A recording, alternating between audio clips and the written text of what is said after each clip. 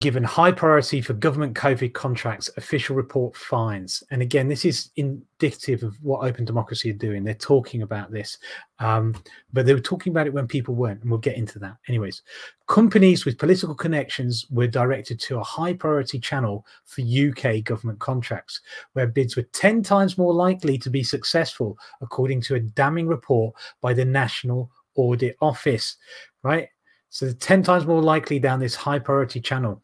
Around 10% of the suppliers referred to the channel by a political contact were awarded a PPE contract, the NAO reported. Suppliers without such links, by contrast, only had a 1% chance of winning a contract. More than £10 billion worth of contracts were awarded without competition during this period, the spending watchdog found, with a special channel set up that allowed almost 500 suppliers with links to politicians or senior officials to pitch directly for work. Since the pandemic began, Open Democracy has reported on numerous COVID contracts being awarded without competition, or with terms being kept secret, or other measures which bypass normal transparency requirements.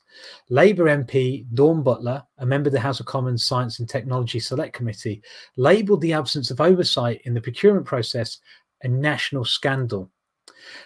Before we move on to Dawn Butler's comments, I just want to bring up this one graphic as well that George Mumbier put up today. It's a little tweet where he mentions that the BBC is now saying that they broke this story and taking credit for the fantastic hard work done by Byline Times, Open Democracy, reported on by the Canary, by the way, and some journalists at The Guardian, and other outlets as well, a couple of other independent outlets. But really, I think the key drivers on this have been Open Democracy and Byline Times that we had last week.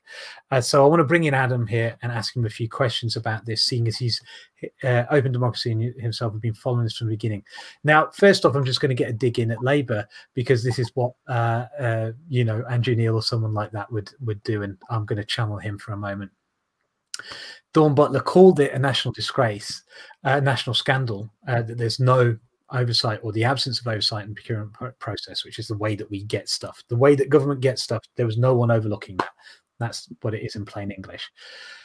But Labour have been equally bad on privatisation and procurement, haven't they? In their history, when they were in government, they were pretty bad. It's just opportunism. Well, look, we need to understand that this is kind of, you know, the current playing out of a process that, yeah, absolutely began when Labour started privatising the NHS, and you know, they introduced internal markets, and there were a whole series of scandals back then, and that's got, as people predicted it would at the time, bigger and bigger and bigger. But it is a new scale. It is bigger again, because you know, services which, in many cases, I think shouldn't be privatised in the first place, by the way, you know, are given not just to private companies, but to basically the mates of people in power, which is what this report is ultimately saying, is a whole new level of sort of what we can only call cronyism at the heart of our response to this pandemic. And I think the thing that is really important to understand is that, you know, the UK is going into a second lockdown because of the failure of the test and trace system. So when the test and trace system, which was, you know, privatized to these companies, which turn out to basically be the mates of people in power, and those companies failed to deliver it sufficiently to stop us from going into a second lockdown, you know, that corruption, that cronyism, is the reason that more people are dying from COVID, and also is the reason that we're going into a second lockdown. Yeah, but, well, isn't that just the government relying on people that they could trust in a health emergency? I mean, isn't that an understandable and acceptable course of action? This is what people do. They reach out to people that they know and say, hey, can you help us out here? We're in a crisis. Well, I think firstly, the pretty good evidence, given how badly Britain has done compared to other countries in this pandemic, is that they couldn't trust them. You know, why should we be trusting, you know, major global corporations whose only duty is to profit for their shareholders? Why aren't they, for example, investing all this extra money into the NHS, into local government, into public services that, you know, do exist and are accountable to the people, do exist in order to, you know, to make our lives better? Why are they chucking all this cash at essentially their rich mates? Well, as I mentioned before, now this story is pretty common knowledge. You know, it's on WhatsApp. People mention it in WhatsApp groups across the country, and it gets used on Gogglebox. And you know, people will refer to it as common parlance. Oh, yeah, we just know that the Conservatives dole out cash to their mates on failed cock-ups, basically. But it wasn't to begin with, was it? How did Open Democracy get into this, and how hard was it to get the establishment media to take this story and run with it? Well, I think the first thing to say is that massive credit goes to a couple of my colleagues. My colleague Caroline Malloy has been investigating privatisation of the NHS since about 2012 and breaking lots of extraordinary stories in that space. So this is, you know, in journalism terms, this is about long-term development of a beat.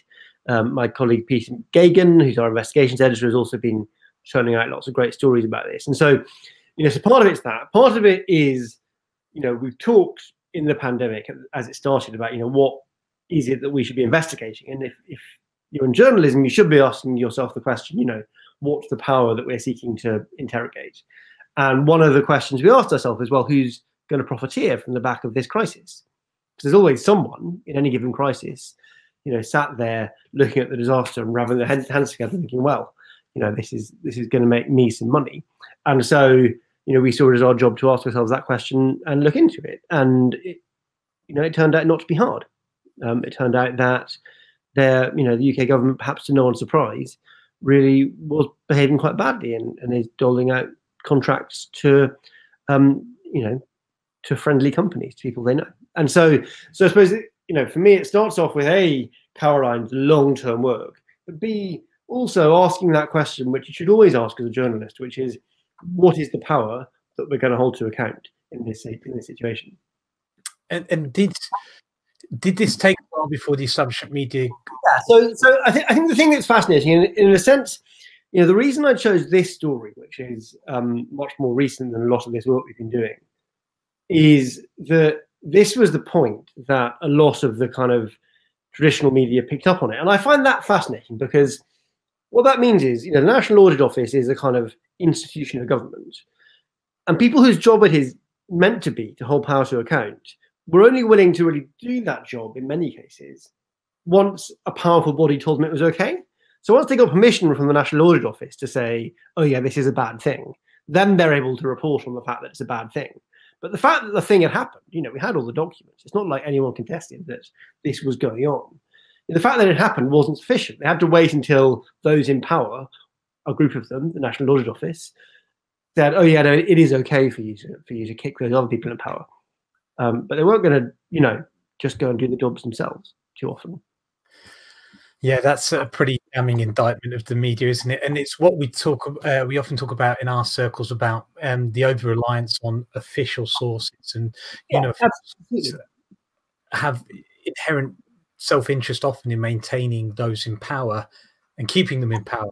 So they're not always the best sources, and also it means you're not doing journalism.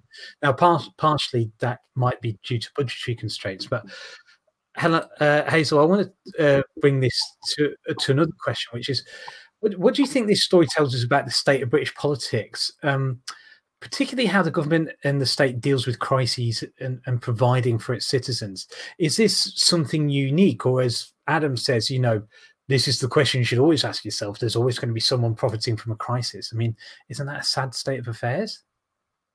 Yes, but it wouldn't be the first time we'd seen it. I mean, I think the point with a crisis is it allows you to take shortcuts and to do things without people really noticing, and to do things quickly. Except luckily for us, Open Democracy has been, you know, had its eye on dark money and before this and following the money now, and is able to pull them up. But I think some of the things I've found so shocking is how ill prepared some of these companies were, that they've dished out large amounts of money to do things that they'd never done before.